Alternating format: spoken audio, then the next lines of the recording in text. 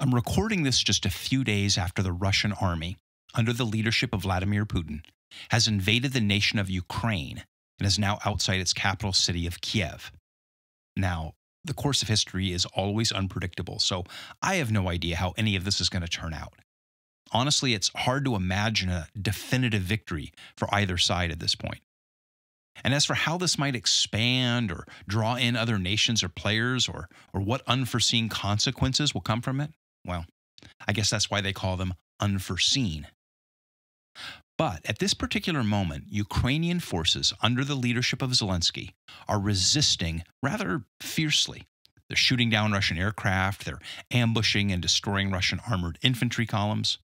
And when Biden offered to evacuate Zelensky, he said, "I need ammo, not a ride." Now, as the world watches, we're all sort of impressed by their resistance. But it raises an interesting question. Are the Ukrainians fighting a just war? Now, Pope Francis and the Catholic bishops are rightly calling us all to pray for peace. I mean, absolutely, of course. We should pray for a peaceful outcome. But does that mean that the Ukrainians ought to lay down their arms, stop ambushing Russian tanks and soldiers? Are the Ukrainians just supposed to let Putin seize their nation? So what exactly should we be praying for? A mere cessation of hostilities, or for victory for one side? Should the Ukrainians accept an unjust peace? Or should we just be praying for justice, which might require violence to achieve it? Now, the Pope and our bishops have, so far, been silent on this particular point. But they don't have to be, because for at least 16 centuries, the doctrines of the Catholic Church have allowed for morally justified warfare. In fact, the Church has official criteria for what constitutes a just war. It's called Just War Doctrine. So instead of praying for both sides to just lay down arms and talk, which would be a good thing, should we maybe pray that the Ukrainian resistance is victorious? Look, this seems like a good time to review Catholic Just War Doctrine and ask if it applies to the conflict in Ukraine.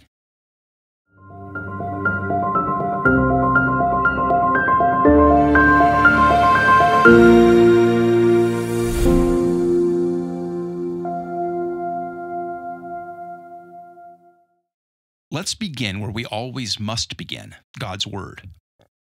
The Old Testament law is summarized in two great commandments.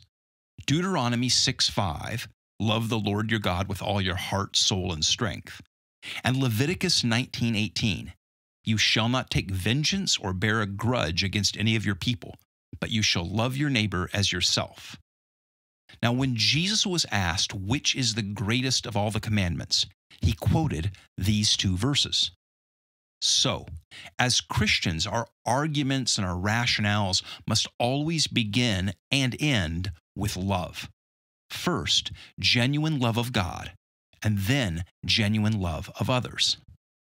But to love is also to love justice, even when it's hard. That's the bedrock principle on which our whole faith is built. Jesus died on a cross to set us free by satisfying God's justice. And loving our neighbors sometimes means doing the right thing for them, even when it's unpleasant. That's the entire basis of our criminal justice system, as well as our welfare or charitable systems. Because sometimes justice requires policing, and sometimes it requires punishment. And sometimes justice demands us helping those in need. In Romans chapter 13, St. Paul instructs us to obey legitimate government authorities when they protect justice. St. Paul says, "For rulers do not bear the sword for no reason. They are God's servants, agents of wrath to bring punishment on the wrongdoer." So, while we should always seek peace, we should seek a just peace. Loving our neighbors does not mean ignoring grave injustices.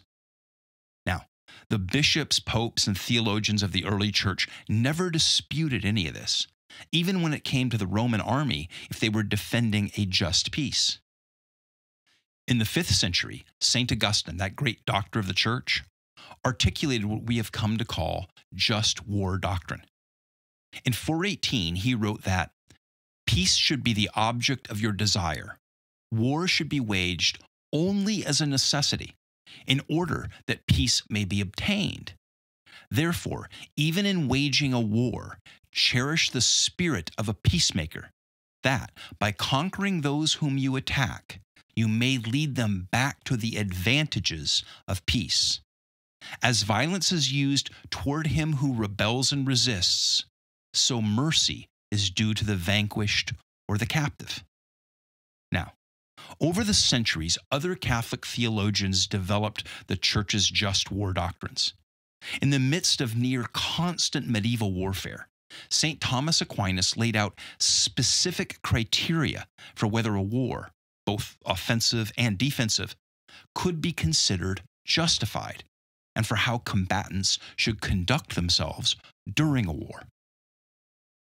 Just war theory is a whole category of moral theology with far too many writers and nuances to explain here.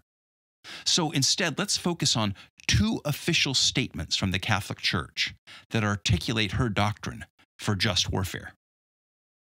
First, in the 1960s, the Second Vatican Council, which was a gathering of all the world's bishops, decreed that governments cannot be denied the right to legitimate defense once every means of peaceful settlement has been exhausted. State authorities and others who share public responsibility have the duty to conduct such grave matters soberly and to protect the welfare of the people entrusted to their care. Let's stop there for a moment. I think there can be little doubt that the Ukrainians, whatever else their faults, because like every nation and government, I'm sure they have their unsavory elements, have exhausted every means of peaceful settlement other than surrendering their nation to Vladimir Putin. And as near as I can tell from news reports, they are conducting themselves soberly and protecting the welfare of the people entrusted to their care as best as possible without handing their homes over to the Russians. The bishops of Vatican II continued, "It is one thing to undertake military action for the just defense of the people, and something else again to seek the subjugation of other nations. See, that clearly indicts the Russians for starting this war." But the Vatican II bishops also issued a reminder that the mere fact that war has unhappily begun does not mean that all is fair between the warring parties. So, even if the reason for a war is just, it doesn't justify committing war crimes. Now, as of yet, nothing like that has been reported on either side. But, as we know, war often unleashes the worst elements of our humanity, and retributions and atrocities are possible. If we pray for a just victory, we must also pray for just conduct during the war. The Catechism of the Catholic Church, which is the official summary of the Church's doctrines, outlines 4 specific criteria that must be met for a war to be considered justified. First, the damage inflicted by the aggressor on the nation or community of nations must be lasting, grave, and certain. So, temporary provocations and skirmishes don't justify launching all-out invasions. 2. All other means of putting an end to it must have been shown to be impractical or ineffective. So, we must have exhausted diplomatic solutions and reasonable compromises. 3. There must be serious prospects of success. This is often overlooked when we're talking about just war theory. Should leaders plunge their nations into a ruinous loss if victory is impossible? Or should they, at times, accept temporary defeat and let their people live to fight another day? And 4, the use of arms must not produce evils and disorders graver than the evil to be eliminated. Now, this is a frightening possibility with nuclear or biological weapons that could do more damage than the original conflict did. Let's apply these criteria to what we know about the war in Ukraine, at least based on media reports as of February 28, 2022. It seems clear that, in the words of Vatican II, Russia is seeking the subjugation of another nation. Ukraine and Russia have ethnic, religious, and cultural ties going back more than 1,000 years. But Putin's claims that Ukraine belongs to Russia is historically absurd and a clear violation of international law. And it seems clear that the Ukrainians have been forced to undertake military action for the just defense of their people. By Vatican II standards, Putin's war is unjust and the Ukrainian defense is just. Now let's go down that checklist in the Catechism of the Catholic Church. Russia is inflicting damage on the Ukrainian citizens in a way that is lasting, grave, and certain. All other means of avoiding this conflict proved impractical and ineffective. Diplomacy didn't work, sanctions didn't work. Putin made it clear that he would accept nothing but the Ukrainian people surrendering their nation to Russia. Is there a serious prospect of success? I don't know. Is Zelensky leading his people in a futile gesture that's just going to bring more ruin on the nation? That's not clear. But the Ukrainians may make Putin pay such a high cost that he's forced to the negotiating table, or lead a resistance that at some point in the future forces the Russians to have to pull out, just like the Russians and Americans were forced to leave Afghanistan. Will the use of arms produce evils and disorders graver than the evil to be eliminated? That's not clear. We certainly pray that this doesn't escalate and draw other nations into a world war, or that the Ukrainian resistance doesn't resort to war crimes or retributions on Russian soldiers or Ukrainians of Russian descent. Those kinds of grave evils and disorders happen far too frequently for us to dismiss the possibility that they could happen here. Therefore, based on the doctrines of the Catholic Church, I think we can conclude that the Ukrainians appear to be fighting a just war against an unjust aggressor. Now, obviously that could change if the Ukrainian resistance responds with atrocities or something, but that hasn't happened yet. So, why aren't the bishops of the Catholic Church, including the Bishop of Rome, the Pope, taking a side in this conflict? Why aren't they urging us to pray for a Ukrainian victory to win a just peace?